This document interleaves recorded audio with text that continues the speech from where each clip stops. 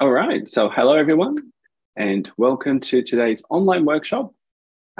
Today's topic is how to validate content feedback for the WordPress training team. So the WordPress training team looks after the Learn WordPress website. Let me open that website up. So this is the Learn WordPress website. And the Learn WordPress website is an educational resource for both learners and teachers of WordPress. So we have, for example, tutorial videos, online courses, and online workshops like this session we're having right now for learners. And then we also have lesson plans, which are teaching aids for teachers to go and teach WordPress. Now, I'm going to open one of these resources. So I'm just going to open tutorials. Our most recent tutorial is about the WordPress 6.3 release. So that release came out yesterday, the day before. All right, but anyway, so on each of these resource pages, if you scroll down a bit on the right, we have a section for learners or users to send us suggestions. So for example, if they find a typing mistake in the content, or if there's a grammar mistake, or even an outdated screenshot. So sometimes WordPress updates and the screenshot needs replacing. When people find a piece of content needs an update, they can let us know from this button here. So I'll press let us know. And this takes users to the report content feedback page. And this is what we're going to be talking about today. So the topic today is how to validate content feedback. Users send the training team content feedback. And then there are two steps. We first need to validate the feedback, and then we apply the changes if necessary. And the reason why we have to validate feedback is because sometimes the feedback people send us isn't about the content. So sometimes they are experiencing a browser issue on their device or a network issue. So sometimes it's not necessarily something we can fix. And so that's why it's first a step to validate the feedback, see if it is an issue that is still occurring. And then once it's validated, then the editors in the team can edit the content. So when people report content feedback, they come to this page. And if you look at the yellow box here, it says, if you're familiar with GitHub, then feel free to submit your feedback directly to our GitHub repository. So users can send their feedback directly into the training team GitHub repository if they're familiar with GitHub. And then this automatically puts their feedback into our triage process. But underneath the yellow box, you'll also see, if you're not sure what GitHub is, or you're not comfortable submitting an issue there, that's okay. Please fill out the form below and our team will be notified of your report. So if people aren't familiar with GitHub, that's totally fine. They can fill out this form here, which will send the training team an email. And then the training team have administrators who copy the content of that email and create a GitHub issue for that user. So all feedback lands in GitHub. But depending on whether the user is familiar with GitHub, it might go directly there from the user, but it might go via an email. So once the feedback lands in GitHub, we have a content feedback project board, which looks like this. And the project board has 3 columns, and issues move from the left to the right. So the first column, awaiting validation. All the issues first land here. And you'll see we have 28 issues awaiting validation. And this is the column we'll be talking about in today's online workshop. Anybody can come to the training team's GitHub project board and validate feedback for the team. Once feedback has been validated, it's either closed out if it's not feedback, or sometimes we get spam, people submit spam. So things like that, people can close out. But if it has been validated, it then moves into the awaiting fix column.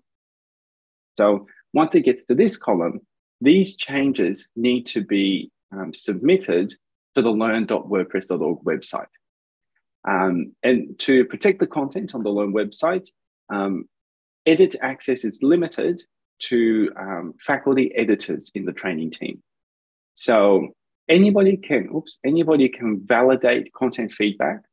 And once it moves to the awaiting fix column, it's then waiting for faculty editors to apply the updates to the content. And then once the updates have been applied, the issue moves to the done column. So that is an overview of how content feedback moves through the training team. We'll step into the actual details of validating feedback in just a moment. Are there any questions so far about the overview here?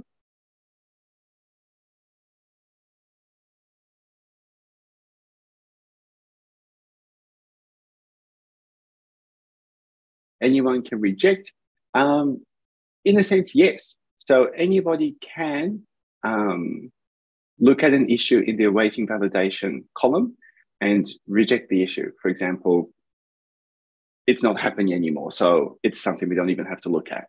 Or maybe the user needs personal help, so you send help to the user and you can close the issue. How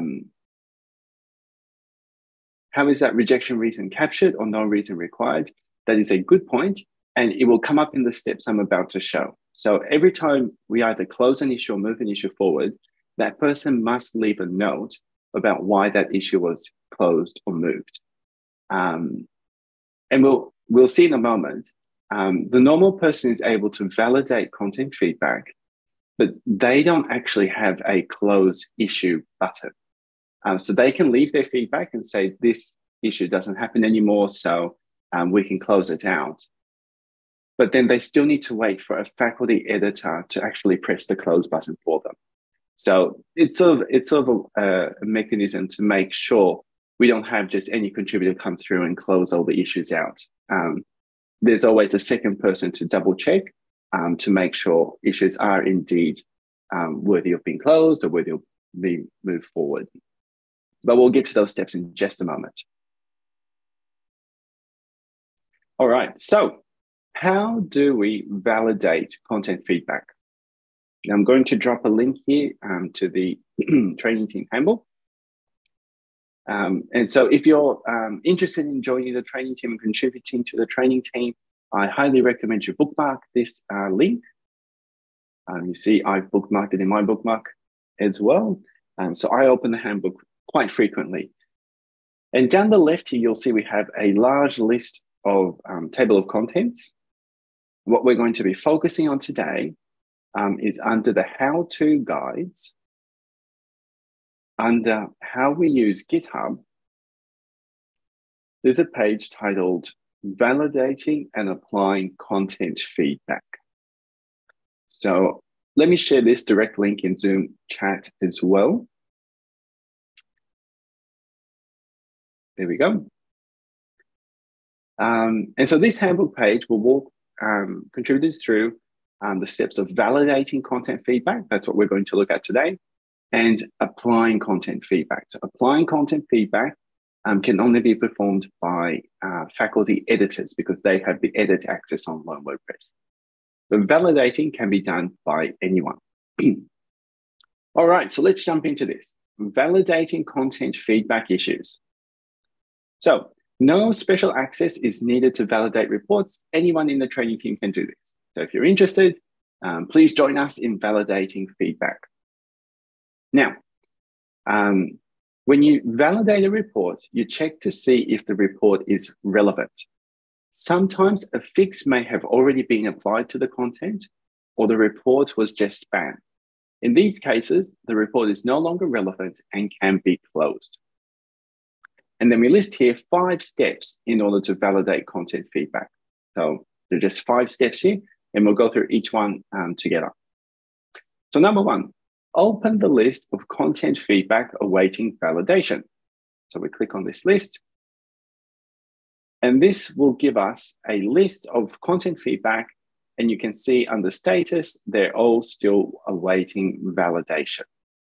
So we have 28 issues here. So step 1, done.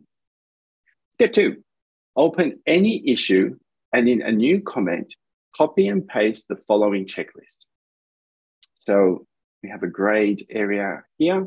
I'm going to copy that text, and I'm going to switch over to this browser tab here to work on this. So let's see, page with incorrect content. Let's click on that. All right, so let's have a look at this issue. I'm going to open the issue, and what we're going to do is we're going to paste the checklist I copied from the handbook into a new comment down here. So you'll see it says feedback validation checklist. First point, if this is reporting an issue, can you, that's me, confirm reproduce the issue? So we type here whether we can or can't reproduce the issue. And then the second point is what should happen next to apply the feedback. So we leave a note here about what needs to happen next. For example, this issue is no longer relevant, so the issue needs to be closed out. Or if we have validated the feedback, we can, for example, upload the renewed screenshot into GitHub and say, please replace the screenshot in this content with this new one I created. Or we can say this paragraph needs to be changed this way, what have you. So the validator can leave next steps to make the editor's job a bit easier. All right. So coming back to the handbook, step 1 was opening the list of content feedback. We did that. Step 2 was open any issue and copy paste the following checklist. We did that. So now step 3. If the feedback is reporting an issue in the content, confirm if you can still see, reproduce the issue. So this is where we actually now have a look at the issue and see if we can validate it. If you can reproduce the issue, type yes next to the first item in the list. You just copy it across and move to step 4. If you can't reproduce the issue, type no. If it looks like the issue has been fixed already, leave a comment with your findings and move to step 5. And finally, if the feedback is unclear, leave a comment explaining what you tried and ask the author for more information. You can do this by mentioning the author in your comment. And then it says you can skip steps 4 and 5 below. All right, so let's see if we can validate or reproduce the feedback that was provided here. So let's see. They've given us the content title, custom post types and capabilities. They've given us the URL, so let's open that up. So they've given us feedback about a tutorial here. And actually, let me share this GitHub issue link in the Zoom chat so other people can open the same issue with me. All right, let's have a look at their feedback. The page described above has mostly the same content as another page, developing with user roles and capabilities. I would expect this page to have completely different content since it is a different topic. All right, so let's open this page. Custom post types and capabilities, developing with user roles and capabilities. And they're saying the content is pretty similar.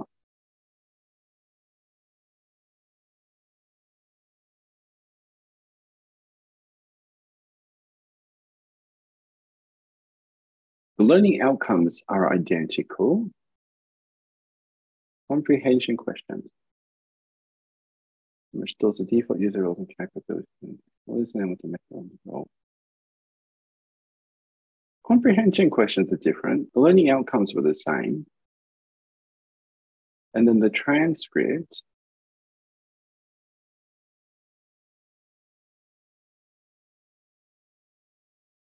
The transcript is identical. At least this first section I'm seeing on screen here. All right, so it does look like maybe this person copied the transcript across. Let's read the rest of the feedback. So the different elements are title, video, comprehension questions. The same elements are learning outcomes and everything from introduction down. Okay. Learning outcomes and anything from introduction down. So introduction down is the same. And all right, that is wrong. So what we need to figure out, so first of all, we have reproduced the issue. So can we reproduce the issue? The answer is yes. We can confirm what this person is saying. So then let's come back to the handbook. So if you can reproduce the issue, type yes and move to step 4. So let's move to step 4. Leave a note about what needs to happen next and press comment. For example, if a screenshot needs to be updated and you are able to create the correct screenshot, you can upload the image into your comment too. In this case, it's not a screenshot that needs updating, it's the actual content. So we can leave a bit of a note here about what needs to happen next, and then we'll press comment. So what I want to confirm is this the correct the correct content for this video, or is this content correct for this video? So I'm just going to play the first part of the video.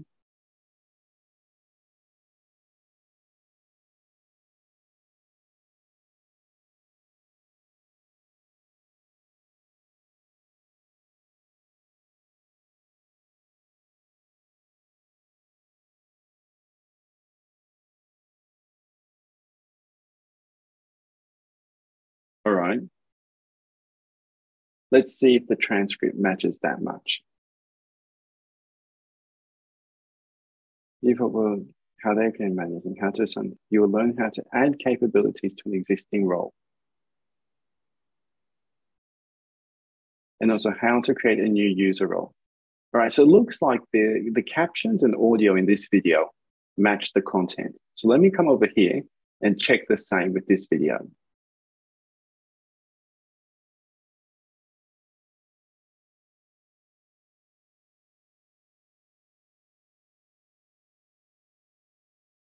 So it talks about restricting access to custom post types. And we come down here. This is incorrect. All right, so we've confirmed developing with user roles is correct, and the custom post types and capabilities post is incorrect. So let's clarify that in the comments down here.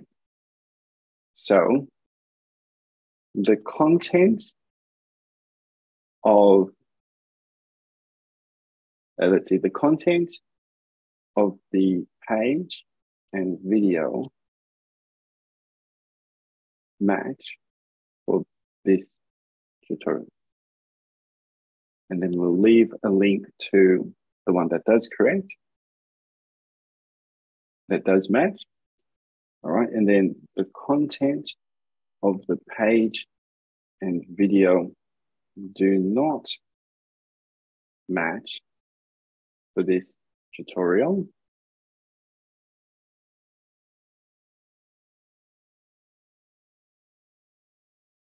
And then let's look at what the user said once more. The different elements are these. So these don't need to be updated. The same elements are learning outcomes and everything from introduction down. So please update learning outcomes and everything from, what did they write? Introduction down to match the video content. Please update learning outcomes and everything from introduction down to match the video content. And they also left a note here. This article seems to have some typos and author notes cleaned up, which probably should have been applied to the other article instead. So there are probably notes and stuff in this one, which should be applied to this one. So let's also write that.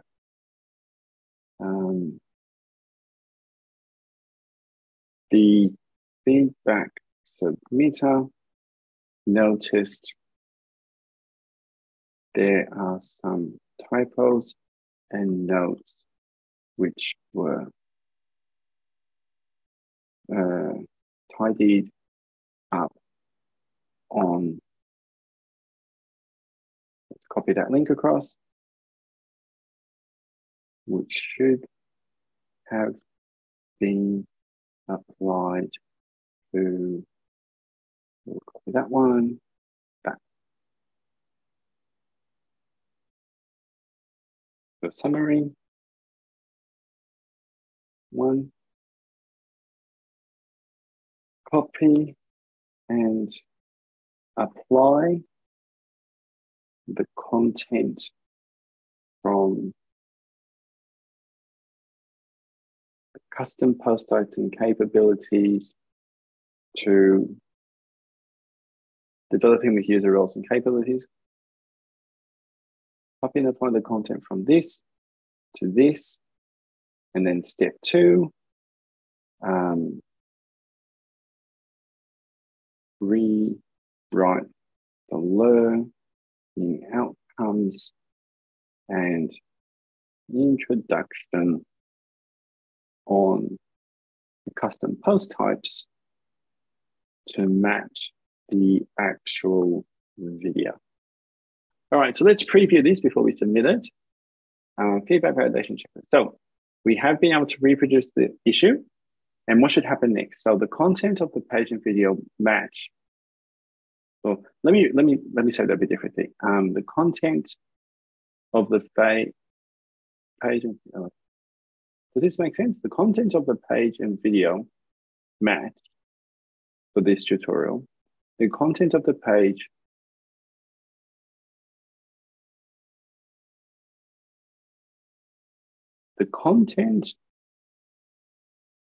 and video on this tutorial match.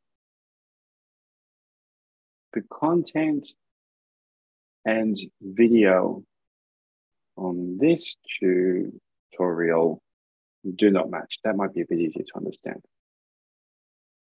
Content and video on this tutorial match. The content and video on this tutorial do not match. Please update learning outcomes and everything from introduction down to match the video content. The feedback submission notes if there are some typos and notes which are tidied up on this one, which should have been applied to this one. For the summary, copy and apply the content from custom post types to developing with user roles and capabilities. And number 2, rewrite the learning outcomes and introduction and all content from introduction down on this one to match the actual video. All right, so we've validated the feedback from the user and we've written out the next steps that have to happen. So we don't actually have edit access on Learn WordPress to fix this, but this will let the editors know what needs to happen next. So we press comment. All right, and that was step 4 of validating content feedback. And so then finally, we come to step 5. If the feedback has been validated, and the next steps are clear, ping faculty editors in the training Slack channel, letting them know. They will be able to move the issue to the awaiting fix status, apply the necessary changes to the content, or close the issue for you. All right, so we don't have access to change the status of the issue, but we can ping faculty editors who do have that access, and they can make the edits for us. So to do this, we open the training team Slack channel. So let me bring my Slack window over into the screen here.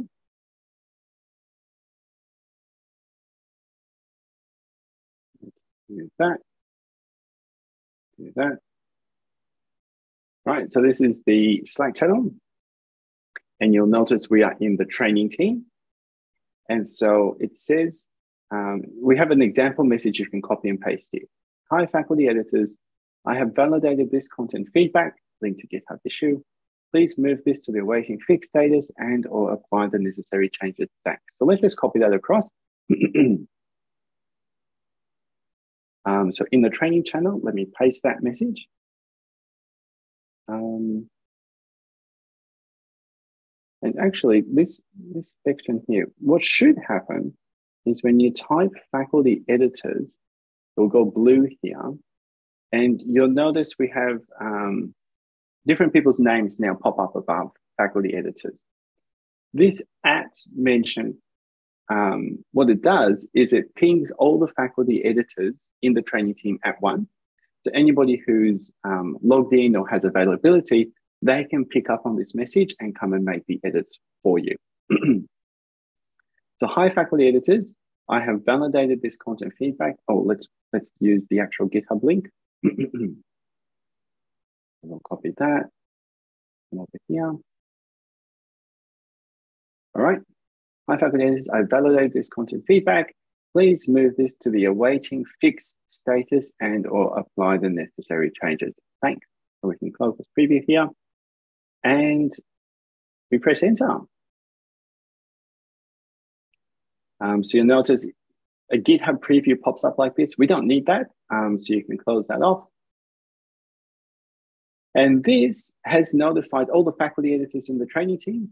So they can now come and apply the fix we suggested. And that is step 5. So we just finished step 5. Thanks for validating content feedback, GitHub issues. So M, before you talked about rejecting feedback and can anybody reject feedback? So what would happen is if the feedback needs to be rejected, inside the GitHub issue here it says, if this is reporting issue, can you confirm reproduced issue? You would type no. And then what should happen next? You would leave a brief comment under this. For example, I've checked the same page, but the issue doesn't happen anymore. Or it looks like the issue has been fixed already. We can close this out. So you leave a comment like that and press comment like we did for this one. And you would still come to the training team channel and ping the faculty editors. So you would say, hi, faculty editors. I have validated this content feedback, leave the GitHub link, but the issue doesn't happen anymore. Can you please close the issue out for us? And so you let them know, and that just makes sure there's a second pair of eyes that checks the content for us. And so, yeah, the editor would come over here, they would look at the issue and they would go, okay, yeah, this one doesn't need to be open anymore, and they will close the issue for you. And that's it. That is how anyone can validate content feedback for the training team. Any questions?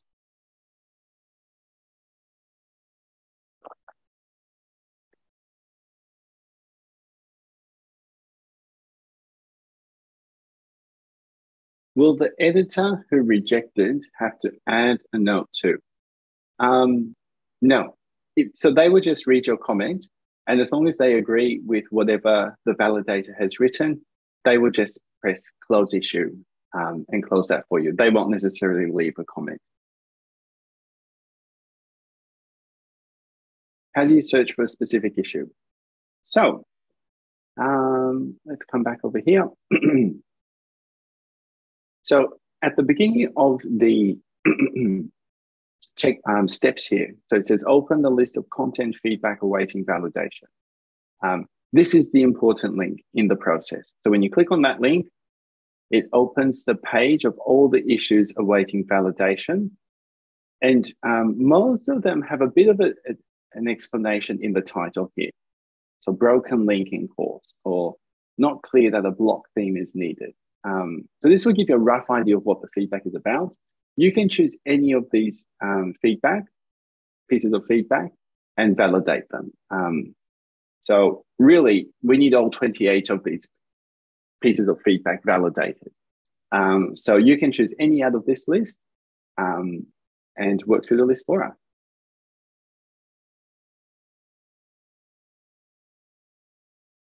So if you don't know the title of the issue, someone else created the issue but didn't tell you the name of the issue, or provided the link. So how do you search for that issue? So are you talking about a validator, or are you talking about the editor? When an editor comes and updates an issue, they do need the link. So you'll notice I gave the link in the Slack message here.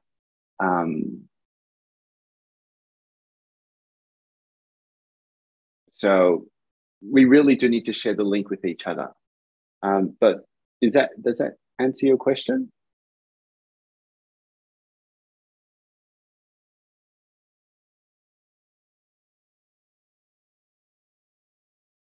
You'll notice while we've been talking here, one of our editors has put done, and they've been working on the issue, so that's good.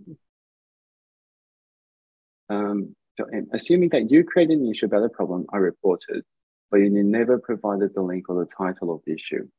I